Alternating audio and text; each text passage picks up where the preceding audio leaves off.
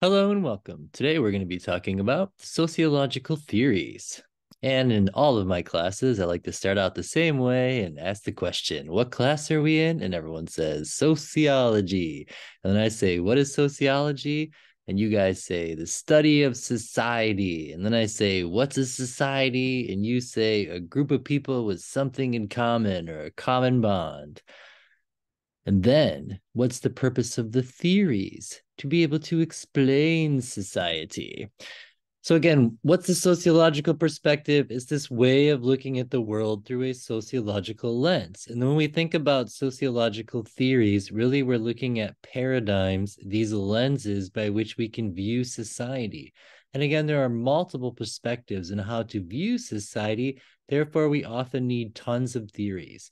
For the purpose of this lecture, we're just going to focus on the big three: functionalism, conflict theory, and symbolic interactionism.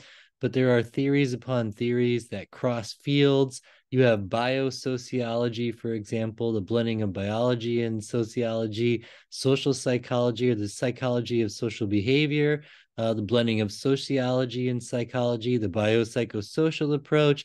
You have role theory, you have all these other theories. I might hint at feminism and queer theory just a little bit when we talk about conflict theory. But again, there are theories upon theories, just all these different unique ways of being able to look at society. And but the big ones we're going to talk about again are functionalism, conflict theory, and symbolic interactionism today. Okay, so what is the sociological imagination? This allows us to understand the relationship between individual forces and larger social forces. Again, this is what was often referred to as the intersection of biography and history when you go back and study the old sociological thinking. But again, why do we, even have sociology in the first place? Because it teaches us, how does the social context structure us? How does it affect our personality? How does it affect our behavior?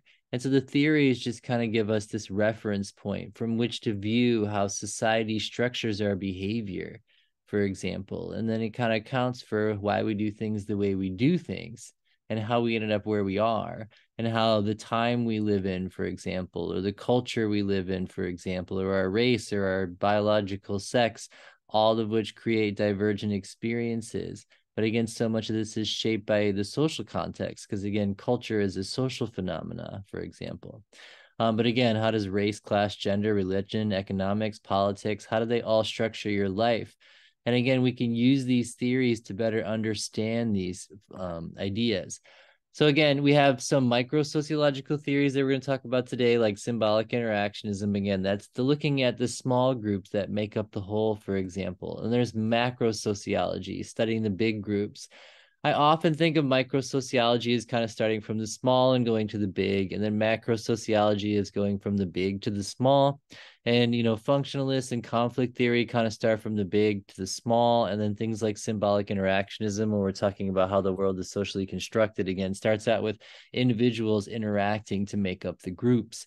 And so it's recognized over time, that blending of sociology and psychology, whereas psychology was always the individual and sociology has always been groups of people. But again, groups are made up of individuals and groups structure individuals. And so again, that interplay between psychological and sociological forces, or the individual and the social forces, is an interesting approach. And so we're going to talk about three theories to apply that. So again, the goal of the sociological theories is to explain how society works. That's the easiest way I can say it. And we're talking about groups of people. As we're talking about society, we're talking about groups of people, the social context that they create, how they interact, how they behave, and the institutions that they construct. Theories are just trying to explain the social world. And again, there's not always just one answer that works. Sometimes we need multiple theories. So again, the big macro ones we're talking about today, functionalism and conflict theory, and then the micro theories like symbolic interactionism. Again, a paradigm is a set of assumptions, theories, and perspectives that make up a way of understanding social reality. And each of the theories that we'll talk about today are essentially paradigms, ways of viewing the social world. We can also combine these theories to create a paradigm to explain how society works. Again, there's aspects of functionalism and conflict theory and symbolic interactionism that all go together. again, it's individuals who created things like the economy, and the economy exists for a reason, functionalism, but again, it also creates conflict. And so again, that's the blending of all three theories right there. We'll get deeper into it. All right. So the first big one is structural functionalism. The idea of functionalism is that society is a unified whole that functions because of the contributions of its separate structures or institutions. What this means is that all of the institutions in society interact to structure our daily life. And arguably, each institution was created for a purpose. These institutions include the education system. Why do we create it? To socialize people and to credentialize and enable meritocratic rising up the social class ladders that the best and the brightest can rise up. We also have the economy. Why was that created? To exchange goods and services. A religion that fulfills all kinds of supportive things. Or the family. What function does a family serve? And so when we're talking about functionalism, we're always going to ask, what's the function or what's the purpose of the institution? Why did we create it itself? And again, these institutions that include the healthcare system also, military and government and the media and other institutions that aren't necessarily included in old school structural functionalism. But again, we are the ones who came up with racial categories and gender roles. These serve a purpose. That's the question. Emile Durkheim is the main figure for functionalist theory. And again, you got to ask, why does society exist in the first place? And so Durkheim was trying to figure that out. And he basically says that social bonds exist in all society, but different societies create different bonds. And society itself is held together by social bonds. What exactly does that mean? But again, it's that connection to groups of people that is part of being human, arguably. Do we work in groups biologically? Is that built into our DNA? And if so, is the society just a byproduct of us creating a social world in which we can all get along and all these important roles that need filled can be filled, for example? Do we need connections to each other? Is that why we form groups? Again, do we need those social bonds? And the answer is yes, it's in our DNA. But again, our biology doesn't necessarily create social worlds like we have today. That comes through us building society to serve a purpose, to serve a function, and whether or not that is to unite us, to hold us together, or to fulfill a set of social roles, or just to organize our behavior. All of these are legit under functionalism. Oh, yeah. Just to finish out, the idea is, why do we have things like rules and institutions in the first place? And again, what would happen if we didn't have a predictable society? So again, did we create society in such a way that it's predictable and stable so that it removes these unintended consequences, for example? I mean, I like to think about it like street light, right? Like, what happens if we don't have street lights? Do people just drive all over and go crazy? What happens if people just don't follow the rules and there aren't like police to enforce the use of street lights? Would there be more car accidents, for example? So again, there's a reason that we've created roads and street lights to be able to manage the traffic so that it can reduce the chaos and create a predictable and orderly society. So again, how is society bonded together? Durkheim gets into solidarity, the idea of the degree of integration within a society. Again, how connected are we to each other, or the extent to which individuals feel connected to other members of their group. There's mechanical solidarity when social bonds present in pre-modern times. Again, think about tribes. And then you have organic solidarity like we do today. And again, are our attachments to people different than they used to be back in the day? And I like to think about it like this, like in modern times, you might, like back in the day, you might have relied on like a whole tribe to get along. But think about how many people you rely on today to survive. Like, how many people does it take just to have the electricity in your house work? Or how many plumbers do you need to keep the water working?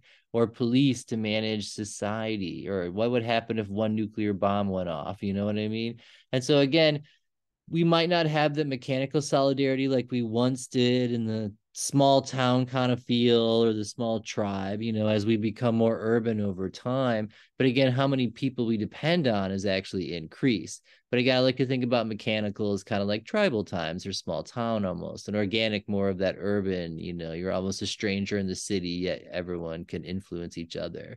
Durkheim believed that even the most individualistic actions have sociological explanations, and he set out to establish a scientific methodology for studying these actions. He chose for his case study the most individualistic actions, such as suicide, and used statistical data to show that suicides were related to social factors such as religious affiliation, marital status, and employment. And again, the idea is, do you need to be connected to people? And how much connection do we need? And so what they found was that if you don't have that connection to other people, factors like being connected to religions or being married or being employed, that tends to increase suicide rates. Again, pushing that argument that we all need people in our lives, we need to have these social bonds. So again, Durkheim says that if you don't have connection to other people, groups of people, then you experience anomie, which is a disconnect resulting from having weak social bonds. Again, how does not being connected to other people affect you? Does it have negative impacts on your life? Okay. So when it comes to structural functionalism, Durkheim is one of the first to really take sociology and make it, standardize it into a sense that we can apply the scientific method to go out and study these factors. So Durkheim, went out and used empirical studies to look at suicide rates versus their connection or how often they go to church or things along those lines. Not saying that one set religion is like the way to go, but Durkheim was looking at, for this one, he was looking at Christians and whether they went to church and whether that was associated with suicide rates, for example. And then he found that it was. And again, we can use statistical analysis, for example, to look at things like suicide rates versus, social connections and to see how that kind of thing plays out. The two main principles of functionalism, again, we've talked about how society is conceived as a stable, ordered system made up of interrelated parts or institutions or structures, all of which structure our life. The education system structures your life, the government, the media, the economy, your family. All of these things have big influences on you as a person. Each structure has a function. Again, what's the purpose of the education system? What function does it serve? And again, why did we create it? Generally, the assumption is we created the education system to contribute to the continued stability or equilibrium of the unified whole. Again, if we don't teach the children and socialize them the skills and tricks they need to be able to get along in society, to be able to take social roles, well, we still have that stable society that we once had. And then structures is one of the most confusing words in all of sociology. And I like to think about structures as anything that enables or blocks you. Like your parents or your grandparents or whoever raises you, they're structures, right? They can enable you by giving you food and helping you and teaching you, but they can also block you by grounding you if you step out of line, for example. But again, the social institutions that structure society, groups of people, our lives, the family, education system, politics, religion, economics, race, etc. Again, these socially created institutions, the purpose of them being created in the first place was to meet the needs of society by performing different functions. And again, the argument is that these institutions contribute to this idea of the social order or stability, and that, they all serve a function and a purpose, which then leads us into conflict theory because we need to be questioning the social order and asking what's up. To kind of conclude on functionalism, again, a dysfunction is defined as a disturbance to or undesirable consequence of some aspect of the social system. Any disorganization or dysfunction in a structure leads to a change in a new equilibrium. If one structure is transformed, others must also adjust. And I like to think about dysfunction in terms of like racism or sexism. For hundreds of years in America, anyone that was non-white and non-male was blocked access. Over time, this created a disturbance because people started getting upset and they challenged the status quo and they decided that it was unfair, which makes complete sense considering that women and everybody else were cut out from the Constitution and only white males were given any access, generally white males with means of rising up the social class ladder. But this created so much disturbance in society that it started out with all these revolts and social movements, and we have the suffragist movement and civil rights. And again, at some point, society had to change. The institution of racism and the institution of sexism, whether it be in physical bondage or whether it be through ideological means of keeping people down, just became unacceptable at some point in society. Okay. So again, what was the purpose of race in the first place? Again, it was to, enable white males to gain all the power and then subjugate everybody else. What was the purpose of sexism in the first place? To enable male power and to remove females from competing in the market with males. Okay. And again, you can ask what the manifest function of race is in the first place, or gender roles is in the first place. And we can have many different arguments. But again, are traditional gender roles linked to a reduction in women's, rights? They are, and so just, to get you guys thinking about some stuff. But again, manifest functions, when Durkheim's talking about that, what's the overt purpose of the education system? To teach, to credentialize, to filter people out. But what are the latent functions of the education system? Again, maybe it doesn't work too much. Maybe some kids get really bored. They'd rather be outside learning. Not everyone can sit still for hours on end, for example. Those that don't succeed in the education system tend to get stuck in the lower classes of society. All of these are latent functions of the education system, for example. Again, advantages and critiques of functionalism. Functionalism is an inclusive of all institutions. It attempts to provide a universal theory, a way of explaining society in one comprehensive model, basically that all institutions contribute to the functioning of the whole, and that the purpose of the institutions serve a function, which is to structure society to make it predictable and orderly. It tries to bring together a potentially disorderly world and make sense of it. It is preoccupied with stability and that only dysfunction can create social change. Again, there's ways to, change society, even if it's not dysfunctional. Maybe we just have a better way of doing it. It is inherently conservative in its biasness, and it's a static model rather than dynamic. It focuses on the macro level and has less interest in explaining independent human action. Its explanations of social inequality are especially unsatisfying, which we'll talk about with conflict theory. And again, poverty and racism are more than just a social function. All right, so conflict theory. We're talking about conflict theory. We have Marx and Engels as the biggest proponent. Generally, I like to think of conflict theory as group versus group.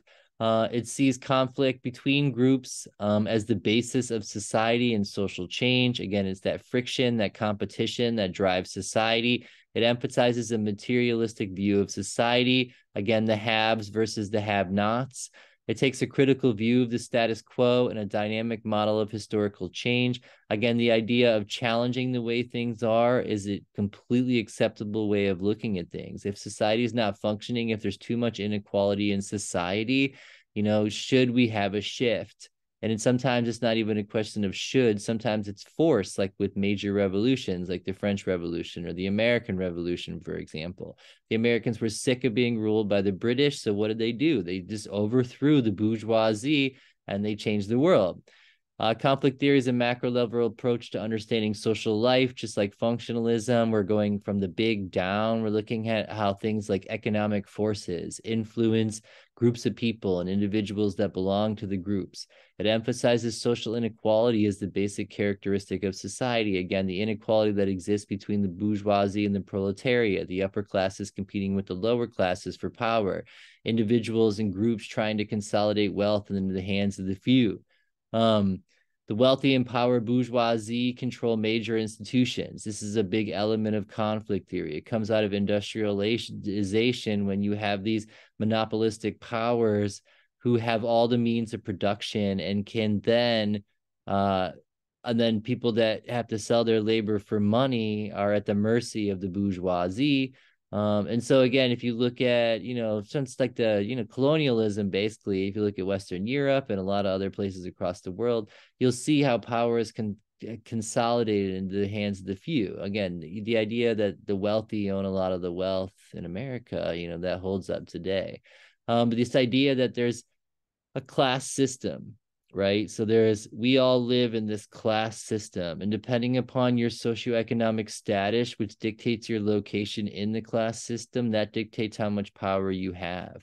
And again, where you are located in the class system then is associated with your overall outcomes. And so the idea is the institutions of society, according to conflict theory, exist to support those in power. That the police, for example, who do they really work for? Who does the military work for? Who does, the economy work for? And so again, conflict theory takes a critical stance toward existing social arrangements and attempts to expose their inner workings. Conflict theory again comes out of industrial change. If you guys go back to the Industrial Revolution, most people left the farms and moved to the cities. And at that point, they could no longer live off the land. Therefore, they had to sell their labor to get capital. And they had to sell their labor to the capital, the bourgeoisie. And the bourgeoisie had the power to set how much money they were willing to pay the people. And a lot of the times, the people just kind of had to accept it. And so if you look at early America in the late 1800s and early 1900s, you have immigrants and a ton of other Americans that basically are working 18-hour jobs with their children in factories in horrible conditions. And at some point, the lower class develop what, Marx calls class consciousness, and they decided to, strike and start a workers' rights movement and fight for things like child labor laws and overtime pay and working conditions and working comp and all kinds of these things just to get some power back from the bourgeoisie. But again, even with all of that, if you look at the world today, what do you see? How is it stratified? How is society divided into social classes? Is inequality exists?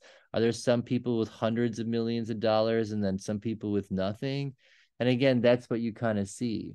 And so where does that come about? This comes about from industrial revolution, in which society became highly stratified into social classes, and some having a lot and some not having a lot. And again, this is just basic capitalism. The goal of capitalism is to consolidate capital into the hands of the few. Okay. And so Marx believed that most of these problems were a result of capitalism, that this inequality that we see in modern times results from capitalism and building an economy of capitalism, the emerging economic system based on private for-profit operation of industry. And so as a challenge to this, you have the manifesto of the Communist Party that comes out of this, which then gets skewed a lot. And again, I don't know if anyone really buys into like the end result of the Communist Party manifesto. Is not really kind of our thing in America, especially. But, the idea that there is inequality between social classes, that's what the main focus that I always pull out of conflict theory is. And again, where you're located in the class system dictates so much of your outcomes. And we have to ask, is that fair? Is it fair that some inequality exists? And, some inequality is good because it incentivizes people. But again, if you are born in poverty, the likelihood of you getting out of poverty is rare. And if society doesn't invest in all kids equally, like kids in poverty, then really the only ones who get a chance to rise up are the kids that society invests in that are not in poverty. And so again, this makes us want to ask questions about inequality, like, should we have educational inequality? Should every kid go to a school that all the schools are funded the same way? Or do we want a society in which those who grow up in the high tax districts, their kids go to better schools and have better outcomes? So in industrial society, the forces of capitalism were creating distinct social and economic classes, which we see today, exacerbating the disparities between the wealthy and the poor, which we see today. I mean, is there even a middle class left in America, or has it been shrunk completely? Is a pretty relevant question in modern times. Marx felt that the inequality between social classes would lead to that class struggle between those who own the means of production, the bourgeoisie, and those who had to work for them, the proletariat who have to sell their labor. And again, right now there's United Auto Workers is on strike while I'm filming this, for example. And again, the CEOs are making $29 million a year while the employees are making like 55, 60. And so the question is that fair? At what point is it not fair? And again, that's that conflict between those who own the means of production, the CEOs, the stockholders, and the owners of the company, versus the laborers, those who work for the company. Okay. So again, capitalism and the Industrial Revolution perpetuated social inequality because it created just so much stratification between social classes. And again, this has always existed, but it's a little bit different in modern times because it's not like just like a king or the barons or a couple wealthy landlords that own everything. Now it's, who is the bourgeoisie? It's a little bit different. The ruling classes change. It's no longer a fiefdom, right? Where like the kings own all the land. Now it's the capitalists own all the land, okay? And so social inequality is defined as the unequal distribution of wealth, power, or prestige among members of society. And again, we see that there are good schools and bad schools in America. There are poor towns and rich towns in America. And is that the way it should be? Just questioning things. Means of production, anything that can create wealth. So when you say those who have the means of production, the owners of the companies, the corporate owners, those who own the land, they're the ones who own the means of production. And the laborers don't have that. So again, the car workers, they don't own the means of production. They have to sell their labor. Whereas those that own the means of production get to negotiate with those selling their labor and then make profits off of their work. The proletariat, again, the lower class, the working class, those who have no means of production, and the bourgeoisie, the owners, the modern capitalists who own the means of production and employ the wage laborers.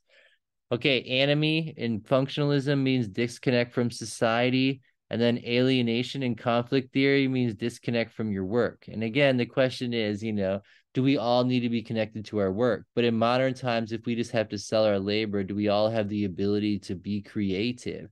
And so there can be a negative effect to like having to work a job just to make money your whole life. And so again, we had to ask these questions. Marx believed that oppression would become unbearable and the proletariat would rise up against the bourgeoisie. This has happened several times, in human history.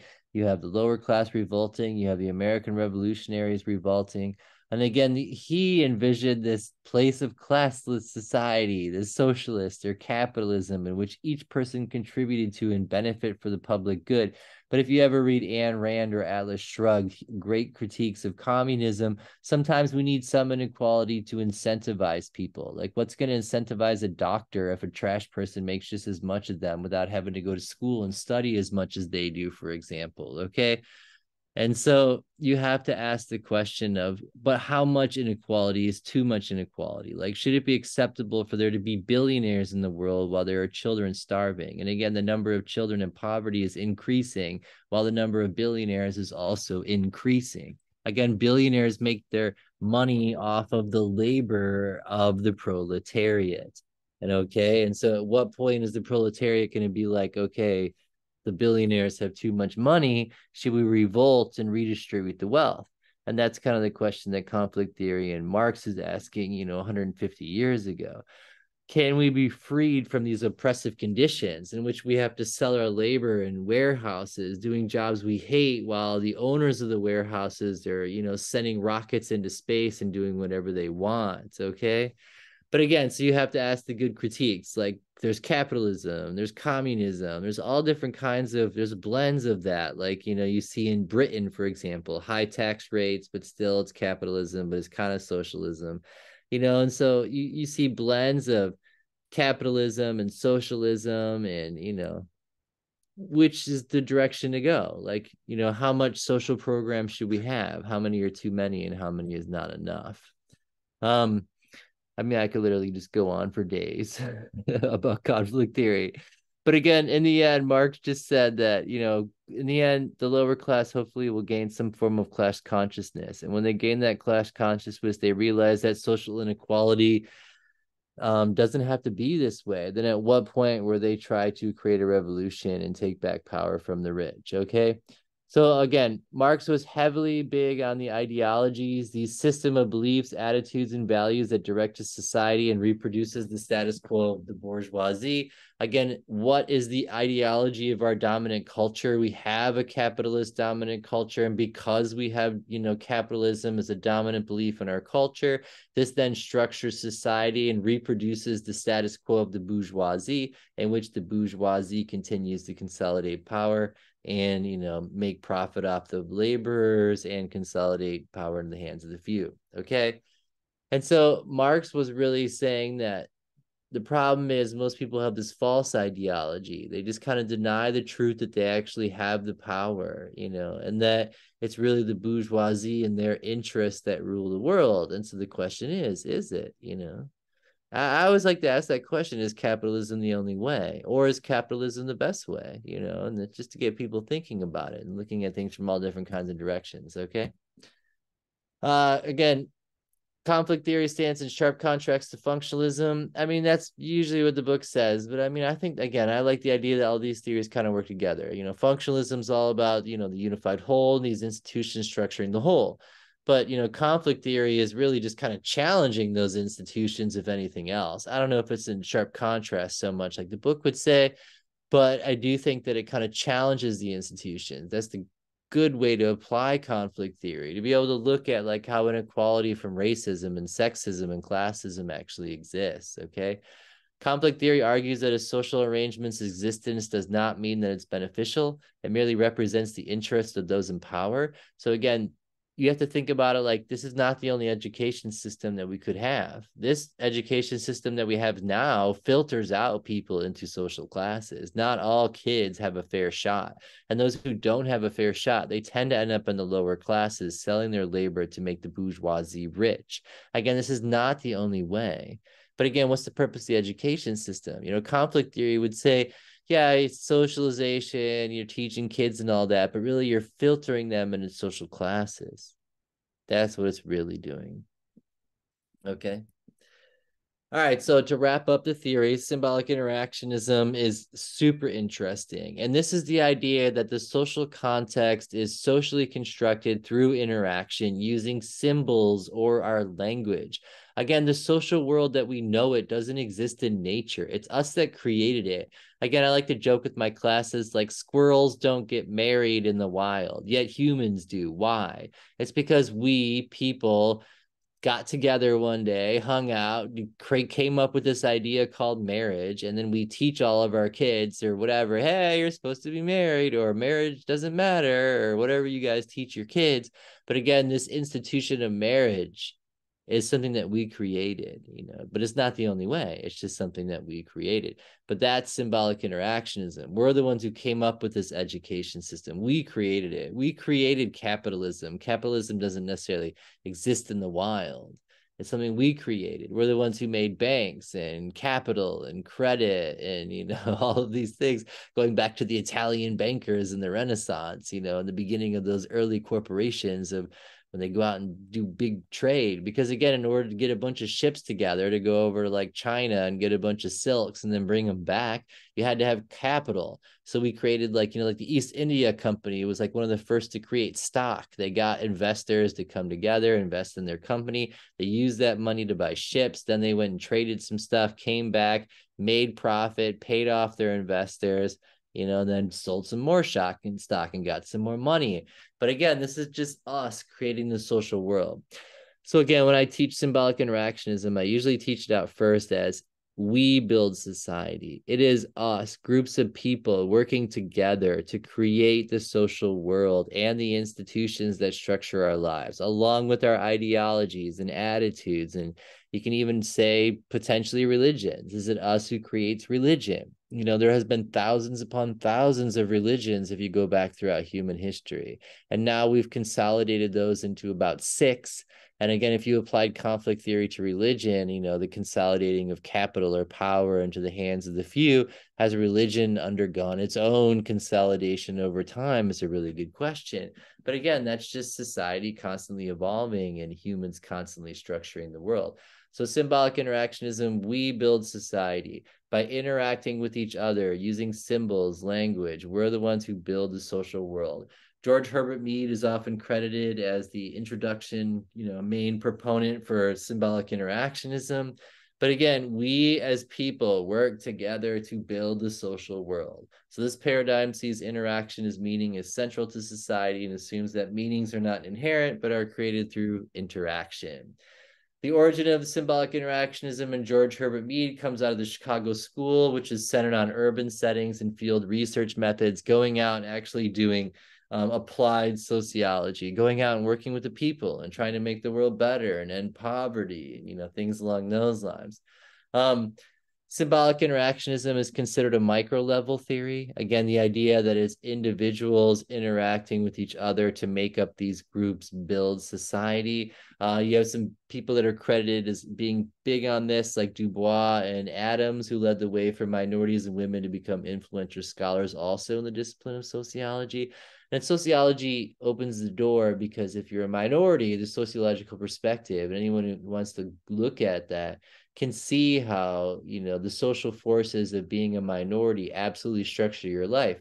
Like Dubois, who was, identified as Black, he was the first person identified as Black to get a PhD from Harvard. And he looked out at the American dream and said, "Is it for me?" And he said, "No, because of the color of my skin, even with my PhD from Harvard."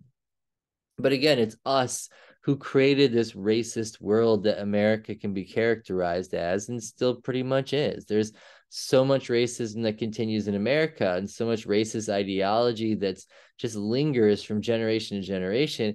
But it's Americans, along with Europeans, that really created this racist society that we live in. They created this idea of race. And then they created a world in which your race dictated your access to socioeconomic status, for example. Um, Me propose that both human development and the meanings we assign to everyday objects and events are fundamentally social processes. They require the interaction of multiple individuals. And what is crucial to the development of self and society is language, the means by which we communicate with one another. For me, there is no mind without language, and language itself is a product of social interaction. And then to conclude, dramaturgy is an approach pioneered by Irving Goffman in which social life is analyzed in terms of its similarities to its theatrical performance. We often think about it like we're all actors on a stage engaging in a social performance. It's further symbolic interactionist concepts of the self in a seemingly radical way, indicating that the self is essentially on loan to us from society. What this actually means is that yourself, who you are as a person, comes about through social interaction, that you have your inner self and that you have your social self. And how often do you ever express your inner self completely in the social world? And none of us can, because society structures our behavior, right? We can't just be that person that we might want to be all the time because it might not fit along. So we all then play the roles that we're supposed to play, or we like actors on a stage. Okay, and so that's the best way to think about dramaturgy. Okay. All right, thank you very much.